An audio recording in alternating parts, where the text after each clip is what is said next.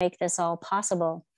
And so basically what you're seeing here is basically the home where I'm in the Midwest in Columbus, Ohio, on a small urban property. And this is the backyard photo that started off as all turf grass. And, you know, a lot of gardening advice usually says to start small, but Stephen and I turned the grass into a permaculture edible food forest and wildlife habitat. This was 3 years later in this photo. The garden is now 6 years old, and it's quite dynamic as it keeps changing every year. And as you can see, it's not really a typical garden with neat rows, but I love being in nature, as Lauren was mentioning, so wanted to bring more of it to where I live.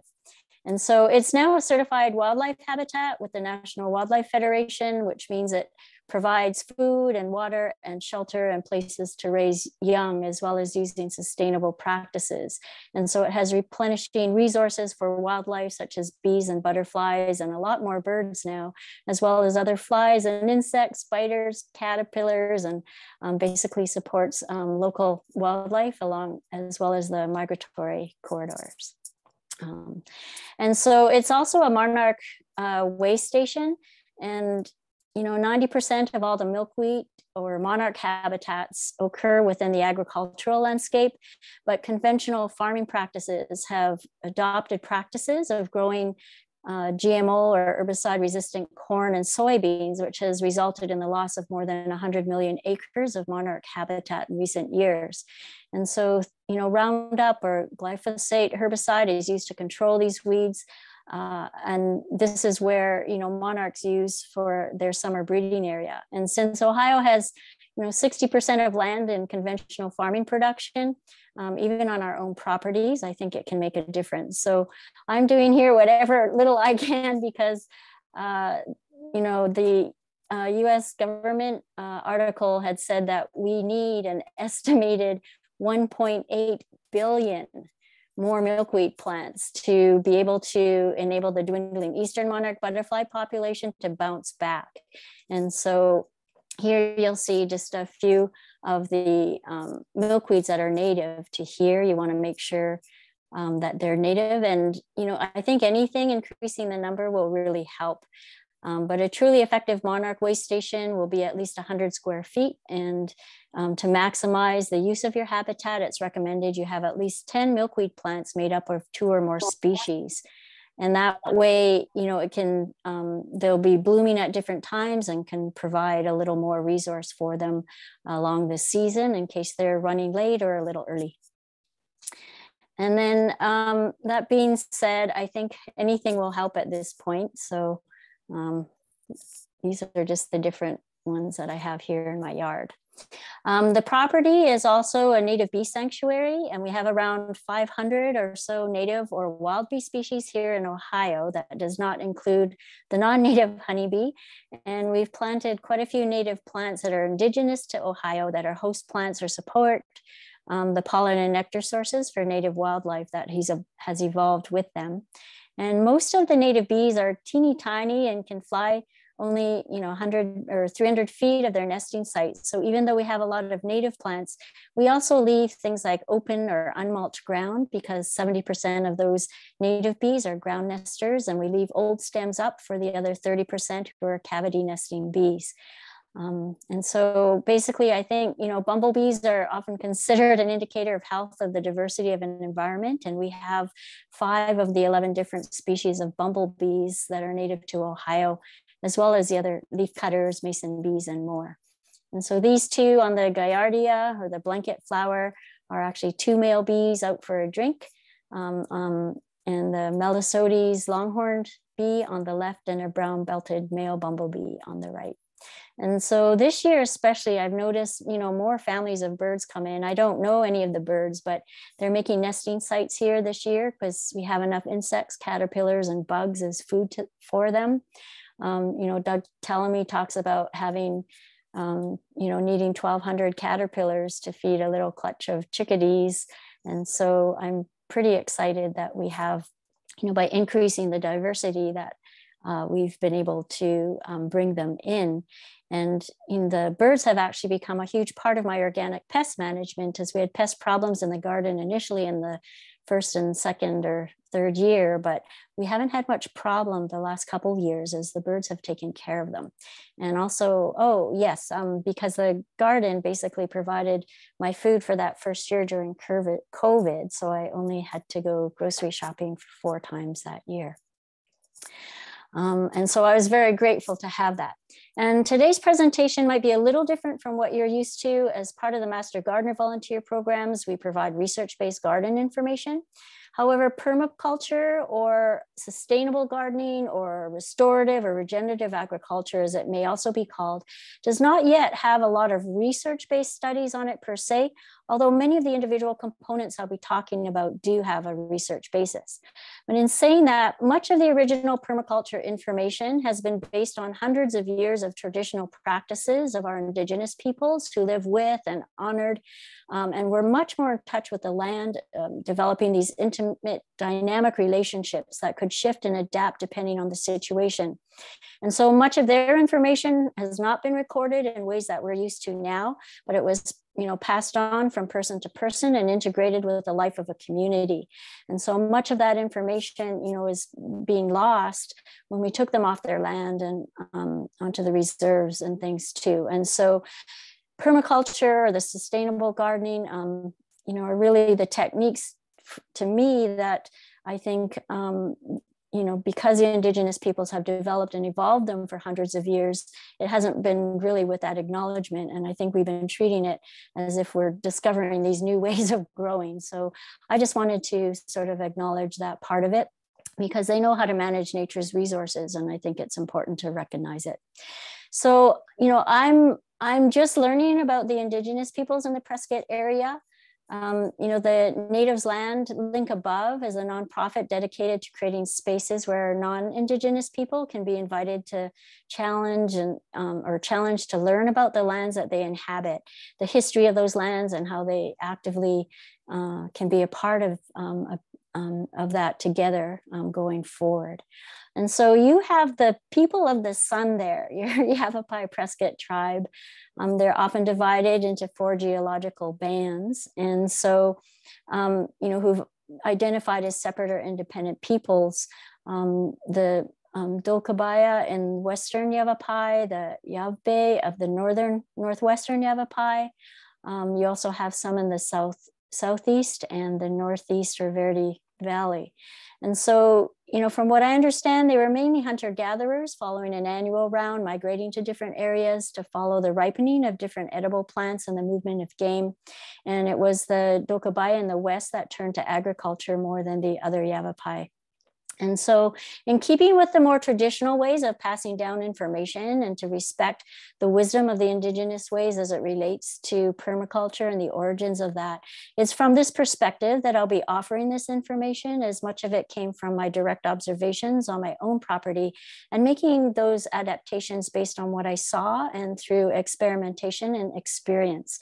But I will be blending it with some current, research-based information and tools or technology that hopefully you might find useful if you're considering incorporating sort of permaculture practices in your yard. And so much of this presentation will be a story, basically my personal story about how the Sunny Glen Garden edible permaculture food forest evolved, which is based a lot on some personal life choices I made, as much of what came from wanting to reduce my waste and avoiding pollution, basically to leave the smallest imprint possible on the planet. And I would like to present it this way because, what I chose basically, I didn't realize was part of permaculture. But I think it does highlight the basic premises and ethics of the permaculture very well when you see how these principles are applied in real life.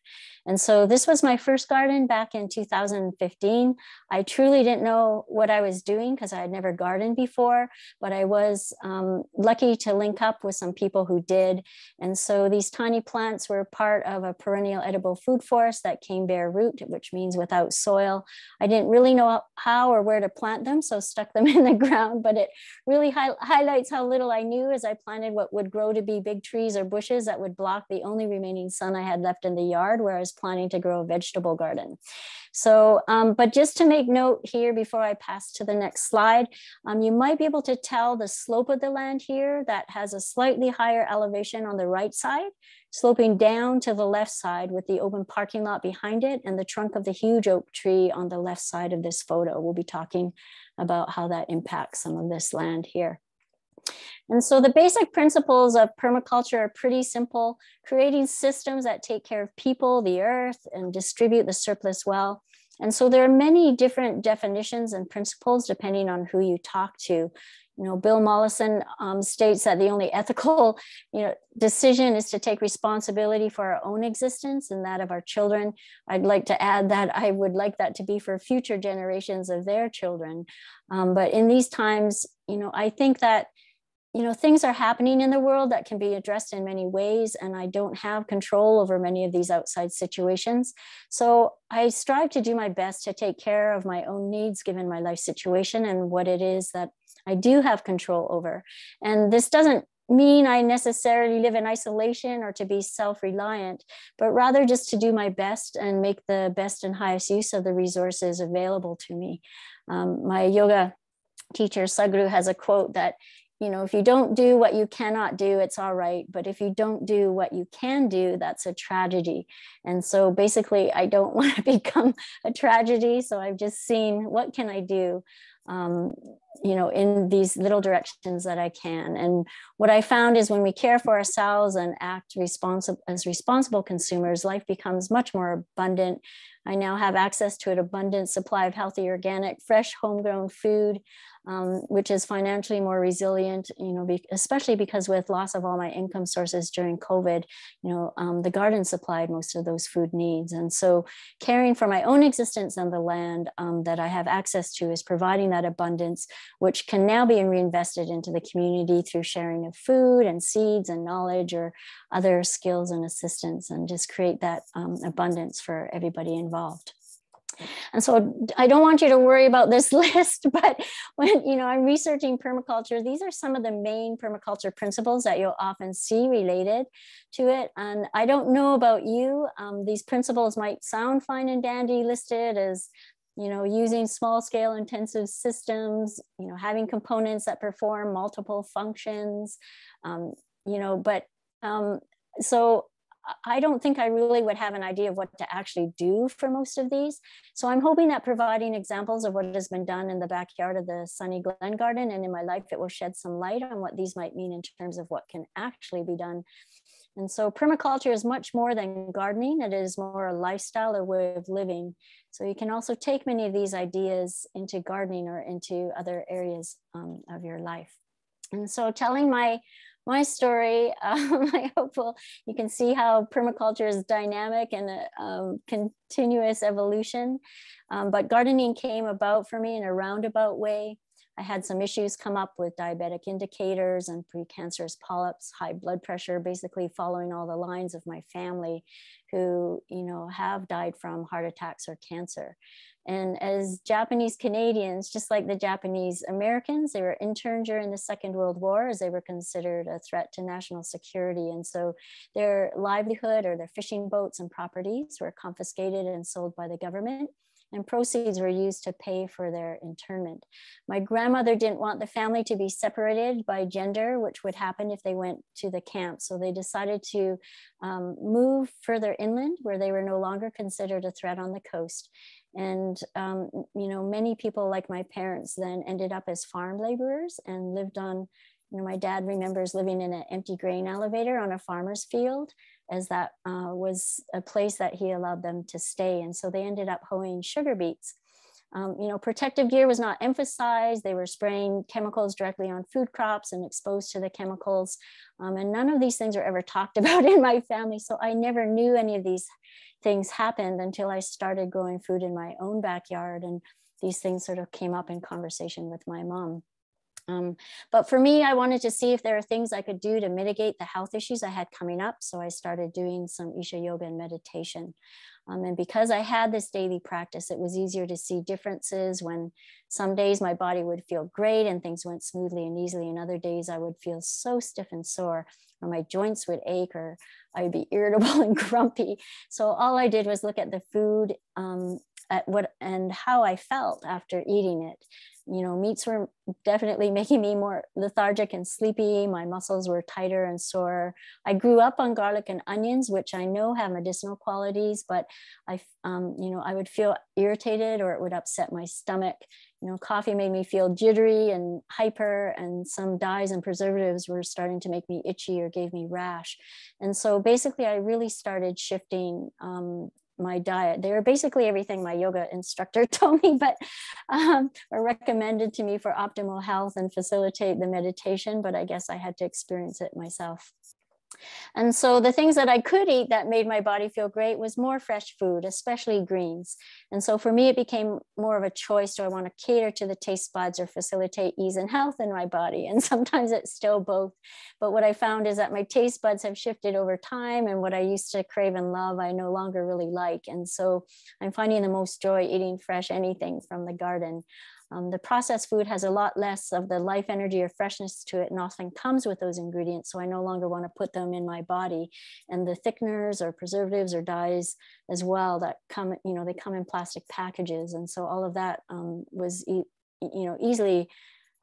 easier to eliminate if I wasn't buying them anymore. And so while wanting to eliminate the pesticides and preservatives in food, I learned more about organic gardening, or how food has more nutrients than conventionally grown. And some of the research here down on the left side of the chart are vegetables grown organically in the first row and commercially in the second row. And across the top of the chart are nutrients and minerals found in organic vegetables versus the commercially grown ones. And so basically, organic would be more bang for my buck to buy organic.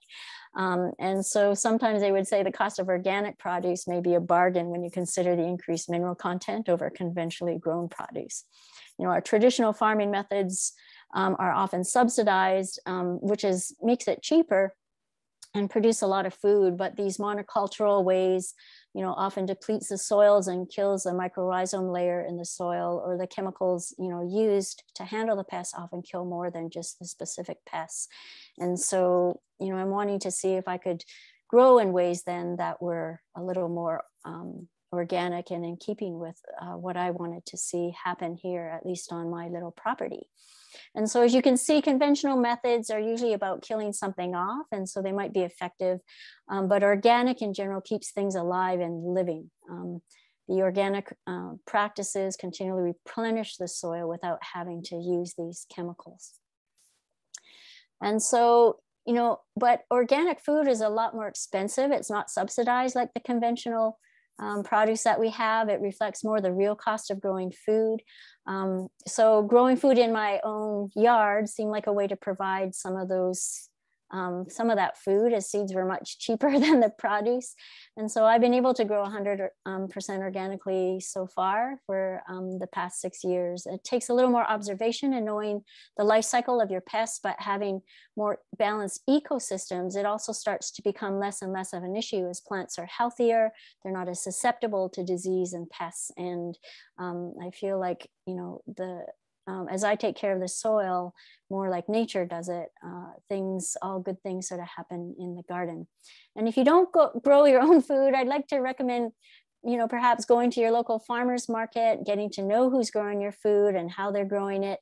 You'll be supporting local economy, reducing the transportation pollution costs that go from having food shipped. And so, the food on your plate, they say on average travels 1,500 miles from farm to your table. And so growing it in the garden, I just get to step outside my door.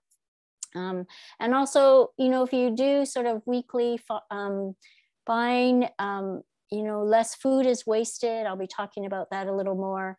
But, it's so great to have all this variety from all over the world, but I'm really wanting to support a way of growing food that isn't killing our environment. And so buying organic is a way to support that too.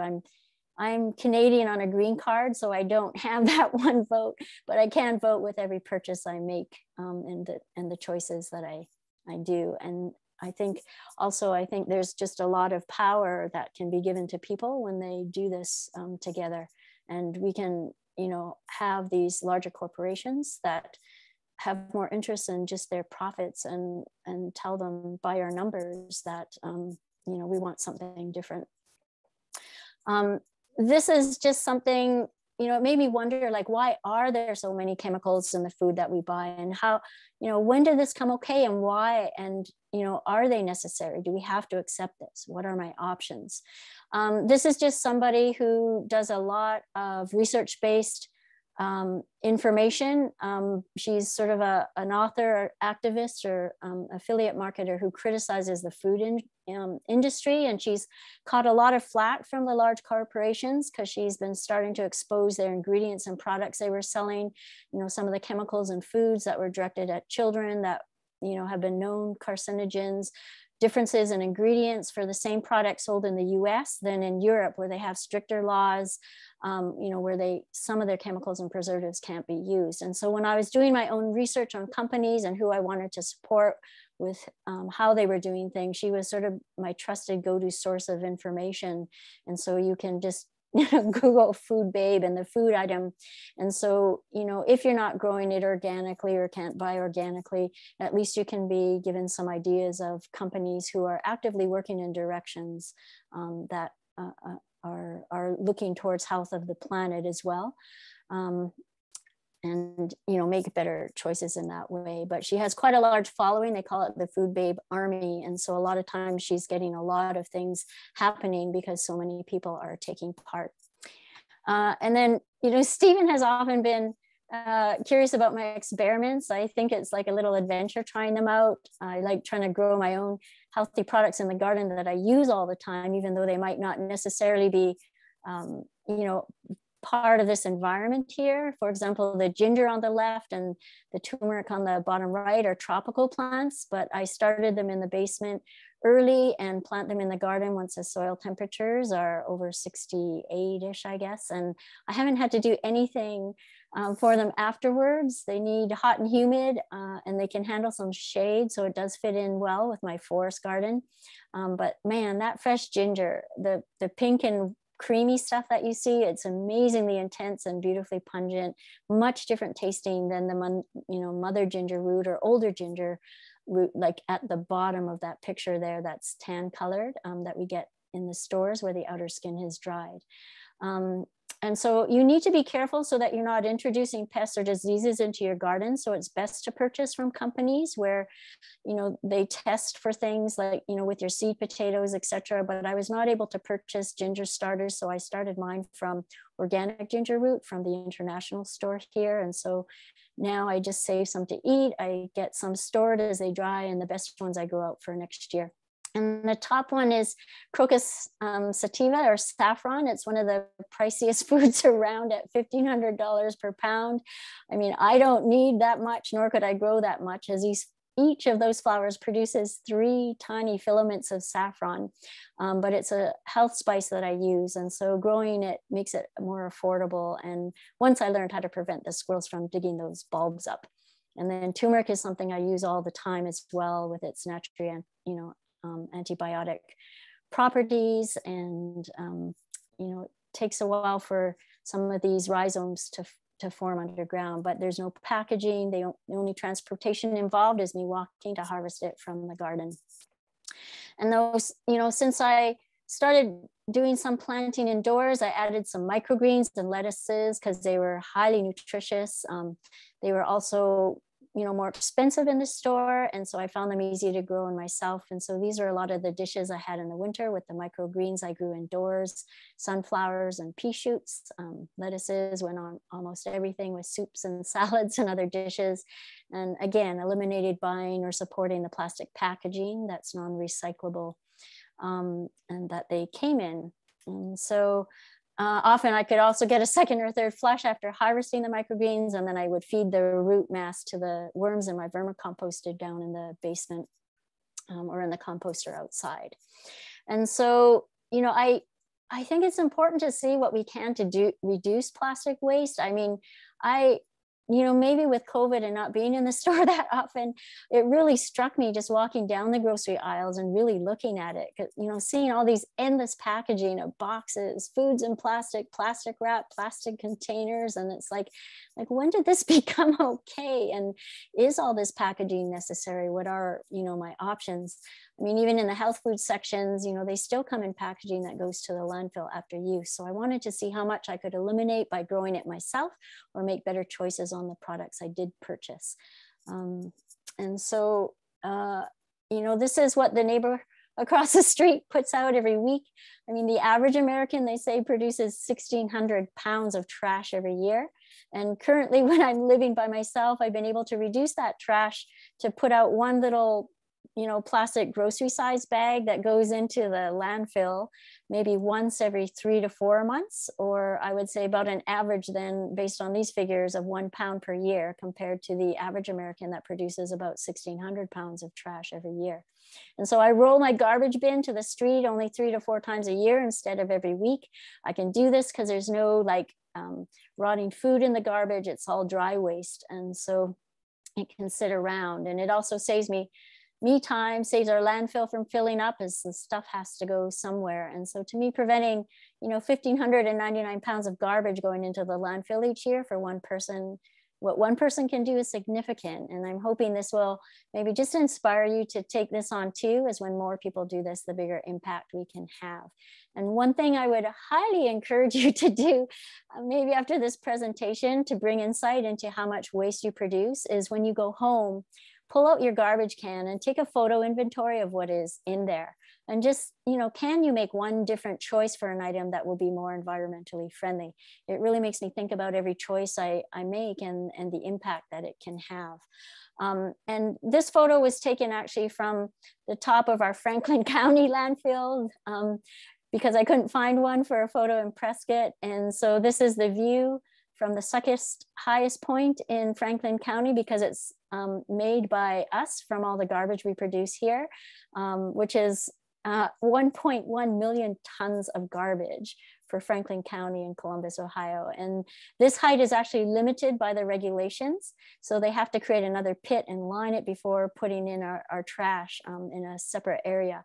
And it was pretty sobering and fascinating to look out of the windows of a tour bus of the landfill as I watched these huge trucks, 20 to 30 of them per day, loaded with 20 tons each, to unload this mountain of garbage we create here in Columbus. And I did check, they do offer tours of the Prescott transfer. I find it interesting, they call them transfer stations. It's like we're trying to avoid that we create trash. But you can contact Brady here at his email above.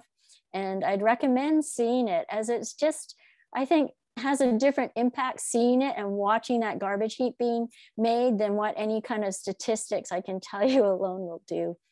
A lot of the fees collected at your county rural transfer stations cover only 60% of your cost of the services. And so basically $600,000 of your property tax revenues are used to pay the remaining 40%. And if you live within those incorporated areas and communities that provide curbside pickup, I think, you're paying 100% of your trash disposals. But I was told on average 76% of that waste does not have to be filling up the precious and limited space we have in the landfill. And food waste is the #1 on that list. So, and we're not just talking food scraps. They calculate that the average person spends about $1,500 on food per year that they allow to go to waste, so it's never eaten. And yet in my county, in Franklin County, there are residents we have who go hungry without 3 to 4 meals per week. And so we can change this by growing vegetable gardens and edible food forests in our yards to share, and making use of any of this wasted food for free fertilizer, which can bring more nutrients into the food we grow, creating that sort of closed cycle loop. And so this is, again, some of the information I'm hoping to provide. But much of the landfill waste is also recoverable or recyclable. And so I went to our SWACO. We need buyers who will buy these materials on the other end of it. And, but it's a lot of that is, a lot of these products are not we're not able to recycle, and or so many of these processes require many more toxins or energy to convert them into something usable. And so, it's so disheartening to know how little is recyclable. The lettuces or berries that I used to buy that come in these clamshells are not recyclable. And so of course it's really nice to be able to grow them in the garden, so I don't have to be contributing to that. We're about halfway through, so yes, it would be really good if we could get into a little bit on the garden side, if we could. Yep. Love to see your garden and what you're doing in the permaculture world. Yes, well, a lot of the things I'm talking about, the recyclables, have direct bearing, because all of the things that I am recycling now are going in my garbage. But I did want to provide sort of the background of that information on the importance of it and the impact that it can have when we do that in our own yards. Certainly. I was just looking at time, that's all. Yes, no, I appreciate it. Thank you for helping keep me on track. And so basically, Yavapai does have, things that you can recycle or not. And I would highly recommend that you pay attention to that. A lot of their things, get stuck by people putting things in that don't belong. They have to close systems down and things like that. So, and then one of the best ways to reduce or eliminate plastic packaging is looking in that garbage. And so I was making my own snacks, because I offer coconuts, which come in its own packaging, using peelers to dehydrate them. Stephen and I grew our own popcorn in the garden, heirlooms. And so we can add a lot of the herbs also that are in there. I can't grow almonds here, but I can buy them in bulk, and we make our own crackers from leftover pulp, making our own almond milk, and then other things that can happen through here. And so even considering the purchases I make, the secondhand clothes dryer on the top left is foldable. It's a latest and greatest in solar and wind technology when it's outside. But the top right photo, it's also great for drying my popcorn cobs and the rice after harvesting. And then basically on the bottom two photos, the drying, I make my own handmade papers by shredding up the junk mail and envelopes that come to my mailbox and the things that cannot be composted into the yard. And so these papers are now being used for my business cards, because my printer works on it. And I find it oddly satisfying to promote my business on the junk mail of other companies. Just making gifts from the gardens with seeds and things like that can come out. So I'm not having to purchase and contribute to a lot of these items that we purchase for each other. And one of the biggest choices I made was giving up a car. I didn't want to be spewing off emissions, didn't want to support the gas industry. I'm working on the computer at home. I needed more exercise and wondered, could I really do this? Because many people do. And so I just thought, well, it'd be great if I had a bicycle. And when I went to a garden club meeting, they raffled off this mountain bike. And so I couldn't believe I won it, and I had no more excuses. So this bicycle became, the best everything for the garden this year. And I also had no car payments or car insurance, not having to buy gases. I did a lot more carpooling, and I have a friend who lives nearby who let me borrow her car for big trips or when I had to go out of town for classes and things. And so it's just a way of living in the community, which again, I wanted to share some of that, because permaculture again is not just about gardening, but it, I do want to, as we were saying, all my health issues have resolved. And so everything's, I'm feeling pretty strong and living more simply. So here's where we get to the gardening part of the permaculture.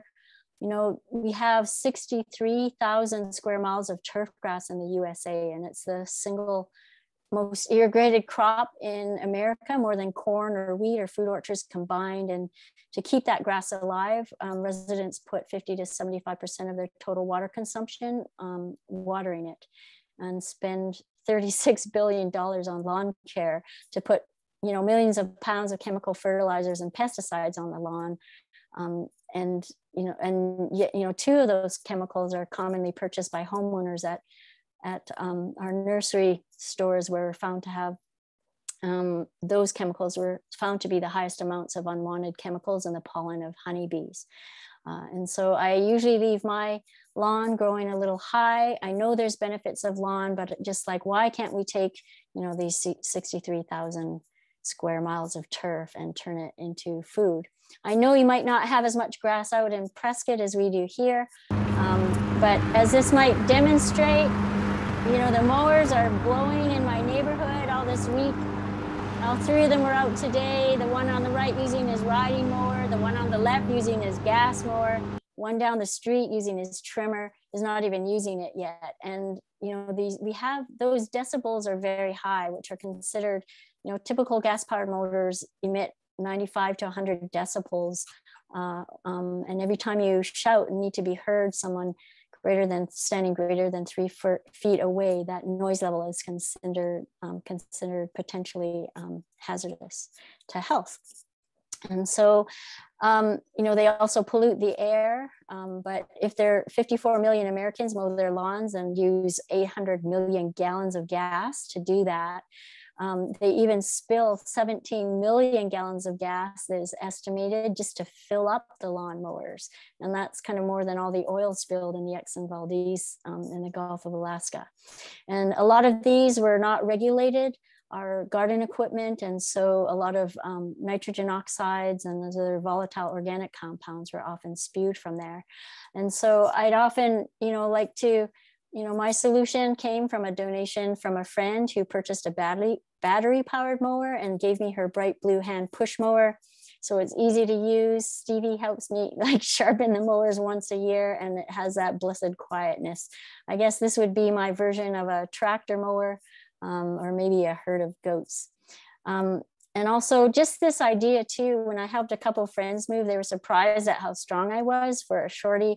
I don't work out, but I think being outside in the garden, carting around the mulch and soil, you know, or using these simple tools have been one of the best ways for me to see fit. And so it's better for the environment. And so I'd encourage you to kind of reconsider your garden tools and toys and do some hand trimming or get out the shovel to do some edging. So this is an overview of the property land where I live in Columbus, Ohio. It's located, you know, it's important to understand some of the basics about where you would like to garden, as it can make a big difference on the choice of plants you put there, as they need to have an environment that suits them, especially for perennials or plants that will be there for the long term. And now in saying this, you know, as you know, I didn't know what I was doing in the beginning and didn't know any of this or do any of this, but I got lucky as I observed a lot of things and hooked in with people who did know more. And so I guess what I'm saying is, you know, it's best to do so if you can, but you know, I wouldn't worry about it so much, because you can dig up and transfer plants to areas more suited, or share them with people. But I'll use my property here as an example of things that you might want to consider if you're starting a kind of garden. This property is about 40 feet wide by 150 feet long. And this little blue square triangle is my 860 square foot home. And so it's best if you have a year's time to really observe what happens on the area of your ground or property. This is a wintertime view that you get to see of the lay of the land using just Google Maps. But here in the summer, it's a very different story. And this, you know, yellow circle is the huge 150 or 175-year-old pin oak tree in the backyard that shades the entire house and 2/3 of my backyard. The orange circle is the, you know, silver maple that when it leaves out shades the entire front yard in the summer. This blue line is a line of maple trees from my neighbor's backyard that blocks the south facing line of the sun. And finally, the blue trees of my neighbors in that northwest corner, which is also a walnut tree that gives off those juggalones that many plants are sensitive to. So some plants may not grow there.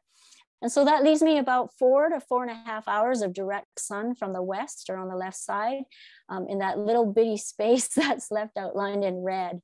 And so most vegetable gardens, as you know, need a minimum of 6 to 8 hours of sunshine.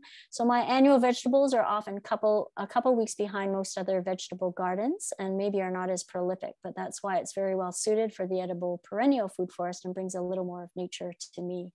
And then from here, I hope you can tell what this is. I haven't ever done art or painting before, but my son left some watercolor pens, and I didn't have a diagram that I could use that I had permission for. And so basically I have these 10 overlapping layers of an edible perennial food forest plants in the backyard that can sort of be used like a template of how you might want to arrange things in your garden. And basically it simulates the edge of a forest canopy in nature, from the tallest canopy tree to the sub canopy, the shrubs, and so on by height essentially, but tweaking it with plants that I would like or integrate with all what I already have growing there. And by copying this forest edge, you know, the plants don't compete for light or with each other, so it can be extremely efficient to grow a lot of perennial food plants in a small amount of space, like on my urban property. And so my house would be on the left and the tree line would shift down to the west, since that's the direction of the sun. I have shifted some things so I can have more sun patches in the annual garden, but this is essentially the idea of copying the forest edge in my backyard. And I have added a couple other levels that I don't often see included in permaculture forest layers, just based on my experience, you know, including the underground or the rhizosphere layer with the edible root plants, or you know, I've been growing mushrooms and the mycelium, because so much of that microbiology below the soil surface is really foundational for the health of an ecosystem. And the climbers and vines is another one, but it can interweave and connect all of the above. And I've also included plants, you know, as I have a water garden that mitigates the extra rainwater that overflows, that prevents the flooding in the garden with that through there. And I just love it because it's sustainable and comes back every year on its own. They take a lot less care. Whoops, hang on a second through here. And so I basically have, you know, these plants, which I'll just briefly go over. And many of the, you know, gardeners, I'm sure, are familiar with the Three Sisters Guild, or a form of companion planting, which is often used in permaculture. It's a technique that was developed hundreds of years ago, an ancient practice from the indigenous populations of the Americas, and widely recognized as an extremely sustainable and environmental farming technique. A lot of the Yavapai tribes supplemented their diet with small-scale cultivation by planting blocks of maize, the vining winter squash, and pole beans together, that developed over many generations. And so these three crops complement each other in a number of the ways. You know, beans being good for the soil health, because as legumes, they host the microorganisms in their roots that can take nitrogen and transfer it to the soil for use of the plants. The corn with the upright stalks, which can act as a pole-like structure for the climbing beans. The large leaves of the winter squash shading the soil and depriving the weeds of sunlight while preventing moisture from escaping due to evaporation. And so, you know, these also provide that important component of a healthy diet with carbohydrates, the beans with protein, the squash is rich in vitamins. And so these kinds of techniques are often used, and it, you know, creates a lot of genetic diversity also. And just being able to collect the seeds that are grown in our local areas, I think, is also very important to do, because many of our varieties have kind of disappeared. And with some of the practices now, there are companies, you know, 6 main companies who own most of our vegetable seed production. And so they really limit what can be grown. And they're also now there's these utility, what are they called? Utility, oh, I can't remember the name of it, but they're not taxes, utility, where they apply for exclusive rights on the seeds. So they're allowed to sell them, we're allowed to grow them, but we aren't allowed to seed save or grow the seeds that we produce from their plants. And I don't really like that. So seed saving has been a big component of what I do as well. And so hopefully this chart can give you an idea of the perennial edible plants that I've been incorporating in the backyard, trying to simulate that forest edge with what was growing on here with the oak tree and the food plants I was interested in growing. With the oak tree, you know, sort of a guild then, like the Three Sisters Guild of these trees and shrubs that I've been working on. And so here we're growing growing zone 6A. Our average frost date is, I think, similar to Prescott, October 11th to 20th, and the average late frost is May 1st. And so here it just sort of lists the different plants that I've been growing here that come back on their own. But now that they're, you know, almost getting fully established, they're in pretty good production. And so if they're placed well, they can grow well together with a minimal amount of space.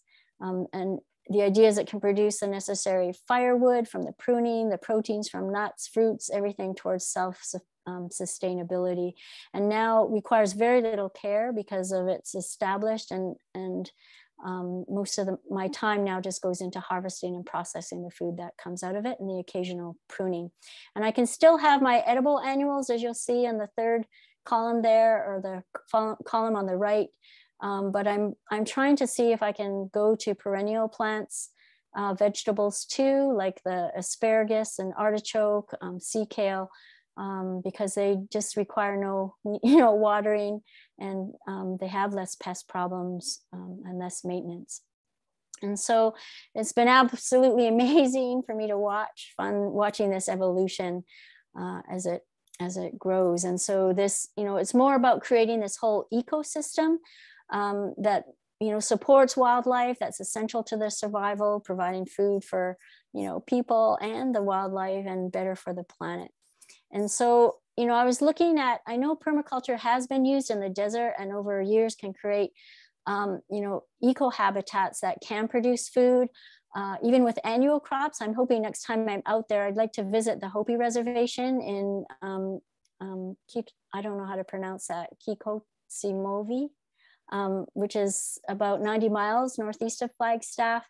But there's Michael Johnson is a 200th generation Hopi farmer and been growing in the semi-arid climate there, growing corn and beans that have been a staple of their people, and has so many varieties.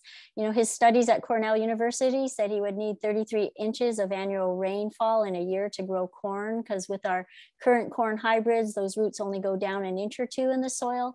But they've evolved varieties of corns that they've planted deep into the soil, like 2 feet or more, where the moisture starts. And so their corn has a super long epicotyls, and so they can handle the extreme drought period and are grown without irrigation. And so again, this is why I think it's important to do our own seed saving, and these utility patents on seeds where companies own them, so you can't grow them. I want to keep that variety, because that diversity, the more diversity we have, is so much healthier and resilient. And it can handle those extreme weathers or droughts, because something is likely to survive when some other plants are not. And these monocrops that we do can easily be wiped out by things that happen and take out the whole thing. And so these are all reasons. And so I don't know about the plants and things in Arizona, but I went based on native plants that are in Prescott, that I know. I kind of went by a lot of the native people and what they had, harvested and grown from or worked with through there. And so, these can be replaced from the perennial edibles that I'm providing from Columbus with your native trees and shrubs. And because the principles of permaculture will be the same in any given environment. And so, you might be able to see how to incorporate these with what you already have growing. And then, they may require the full sun, but in a condensed forest edge, if they're placed properly, they may not be competing for that sun, and their shade may actually help reduce some of that excess heat which you have out there, which can help prevent evaporation and help create that whole little mini ecosystems that might not otherwise survive without assistance on their own. And so these might be the tall canopy plants that you have growing, maybe 40, 80 feet. That saguaro, I'll be talking about keystone plants that basically, or if you think of those bridges that are made in an arch with a stone in it, if you take out one stone, that whole thing falls apart. And so we have these keystone plants that are like that. My oak tree in my backyard, but the saguaro is another keystone plant for your area, providing food and habitat for a lot of wildlife with the honeybees and bats, and I think hummingbirds, and all kinds of birds or orioles, as well as the nocturnal pollinators. And so you would need 2 trees since the flowers are self-incompatible. But they do produce fresh red fruits that can be turned into syrups and jams, edible seeds that can be ground into meal or eaten raw, but you might need a pole to reach them. Juniper berries, again, you'll need the female tree that produces those edible berries, and acorns again with that. And so if I were you, I would focus on growing fruit trees there because of the excellent climate you have for all of those deciduous fruit crops. I'm so jealous. And they're also not as prickly for harvesting than a lot of the other ones, but they can also produce for, 40 years or maybe 20 to 25 years for peaches and nectarines. And you can also get, some of these other dwarf ones, which might be more suitable to smaller landscapes. Peaches and nectarines that flower early may do better on maybe the north or the east facing slopes or north side of a house, where a microclimate might help prevent some of those early frost damages, but also being able to set them up so they can receive irrigation from swales on the property. And so these are, the manzanita also has, can produce fodder and fuel and those edible berries, as well as, supporting the wildlife and birds, insects, moths, and butterflies. And so these were a few of the other ones that maybe can go in the lower area. I'm curious to know if anyone knows about this Quamash bulb, the Camassia quamash. I hadn't heard about it before, so maybe we can see if we can grow it on Stephen's place. But it needs probably a little more moisture too, but the bulbs are usually dug out after flowering in the summer and, harvested out of the turf, and then turf was returned. So they had a very kind of controlled burning was used to maintain that open prairie, and harvested sort of once every few years. But they do have edible bulbs that can be harvested or roast pitted, and they're said to taste like sweet potatoes or even a little sweeter.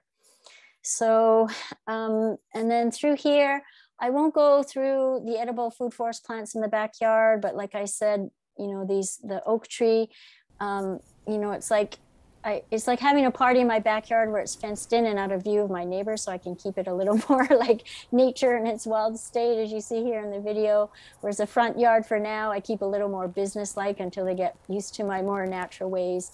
And leaving these, leaves on the lawn or raking them in my garden beds. I do this basically twice a year, and don't do, rarely do weeding or watering then because of that.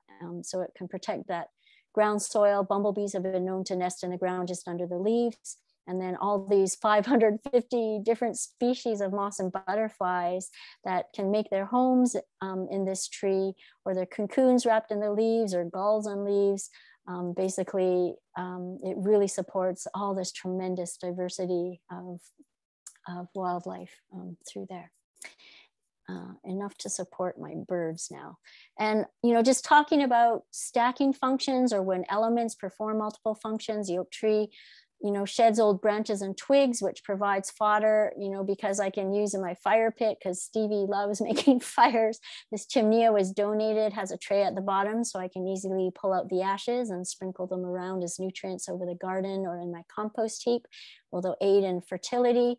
A lot of those, trace elements, magnesium and calcium, some other are present in that wood ash, but just know that you don't necessarily want to add a lot because they're alkaline and can raise the pH. So just seeing, keep track of the balance. But for my vegetables, they're good at balancing out the fruit waste that I put in my compost.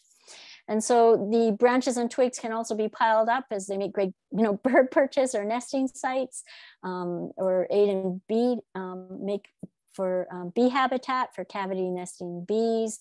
The birds perch on these, they flutter to the fence, to the trees, and just back and forth across the yards. I have my branch pile off the ground using cement blocks or 2x4s just to comply with the city codes and keep it off the ground. And then these two, logs these are actually oak logs. You know, I've used them to line the paths in the backyard because we had tours of 50 to 100 people. And so I wanted to avoid the compaction of our already heavy clay soils. They're mobile and adaptable. So if plants pop up in the pathway, I can also, you know, just move the logs around it. And they also provide those nesting sites for beetles and spiders and the cavity nesting bees and the tons of insects that live underneath. And so when I had to have some of the oak branches pruned out that were overhanging the house by an arborist, I found out that oak wood is a great substrate for shiitake mushrooms. And so I had them the arborist cut them into sizes of these logs in the spring before the leaf, you know, as it'll help maintain before the leaf, it leaves out in the spring as the bark has better integrity. And so usually outdoor logs are 4 to 6 feet long and would probably last longer, but I had the arborist cut them in smaller so that I could handle it myself and fit them in tubs so I could force fruit them in the summer if I wanted by dunking them in water. And so Stevie and I had dug holes and inoculated these with wooden pegs and then sealed the holes off with beeswax thanks to the honeybees in the backyard. And they, you know, the beeswax prevents the wooden pegs and mushroom mycelium from being infiltrated by other types of mushrooms and prevents the wooden pegs from drying out. And so it took 18 months before they popped out. But this summer I had tons. Another bonus, they have cracks up. Little did I know this makes them a rare form of flower top shiitake mushrooms. You know, with an added value of $60 per pound, and it's formed when there are drastic temperature changes when they're forming. So I don't have to do anything with these logs except harvest them.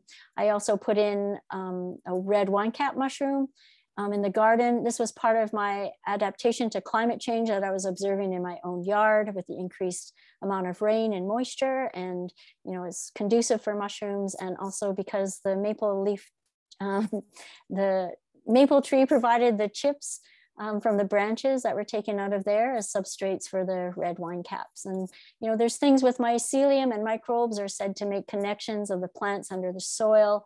You know, the honeybees have been feeding on some mycelium from certain mushrooms. So I think it helps build their immunity, or that's what they're looking at.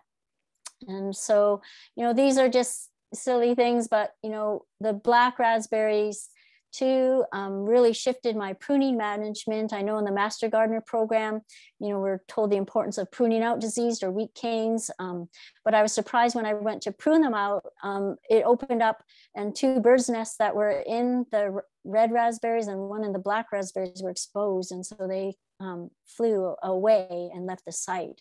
And so I've changed how I manage the canes on my own yard, shifting my pruning management, and now leave most, if not many, of those canes up. Because I don't mind, you know, what I thought would be sacrificing a little bit of yield. But if anything, you know, every single of the old canes I left up from last year have holes in them, and I watched tiny little cavity nesting bees go in and out of these stems. And so, you know, single native bees use these to and close them up with mud or leaf, depending on what type of what they're collecting. And so I really feel that you know, berries are self-pollinating, but just like one of the citizen science projects I participated in, I think having the increased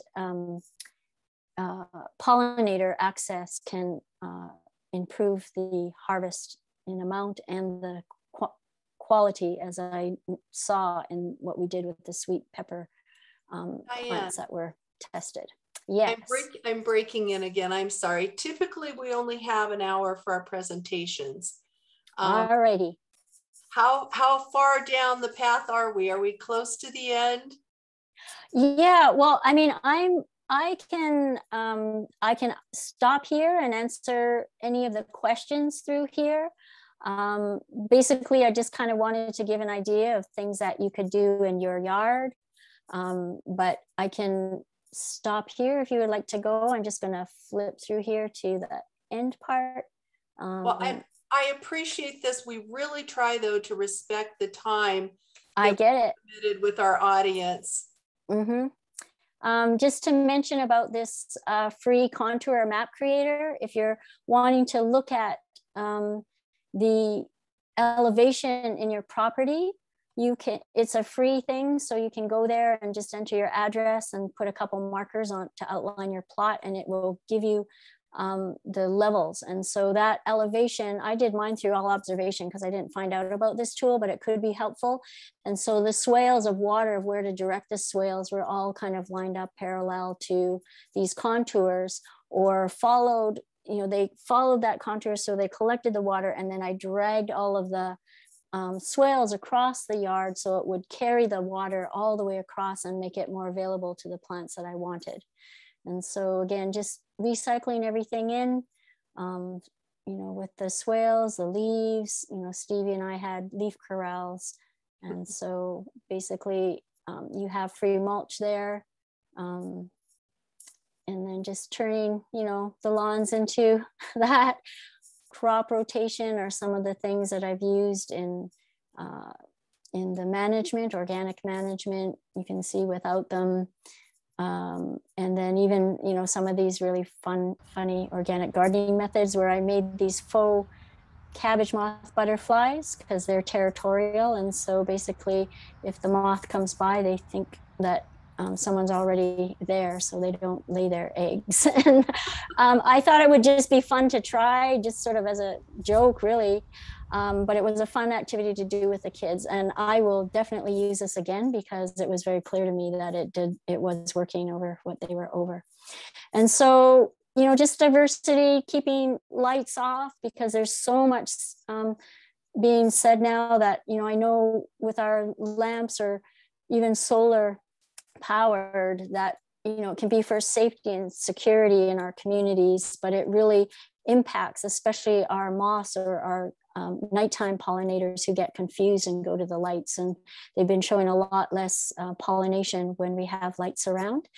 And then I do have some things with our community that we expanded out.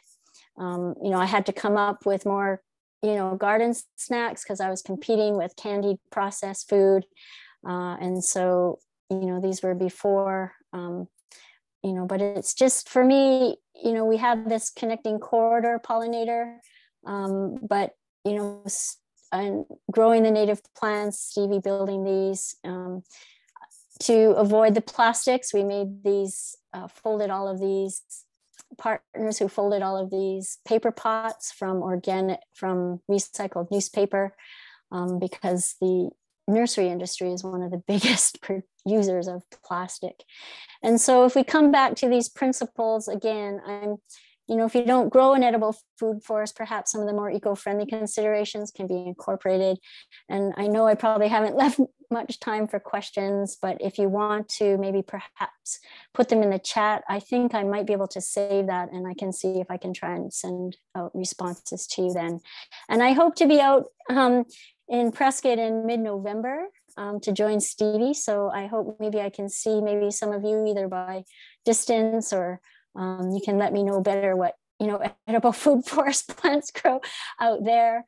For me, it's really about grow what you like to eat, copy nature, increase the biodiversity, observe and make changes, use what you have, and just enjoy what comes. And hoping you can enjoy in creating this food for yourselves and habitat for wildlife. Thank you. I'm sorry that I cut you off. We really only, I think, had one question that didn't get answered because Stephen was in the background helping out here. What was the website for the contour map creator? If you just Google contour map creator, it'll probably pop up. Okay. Yeah. And we had a comment I think you'd be interested in hearing.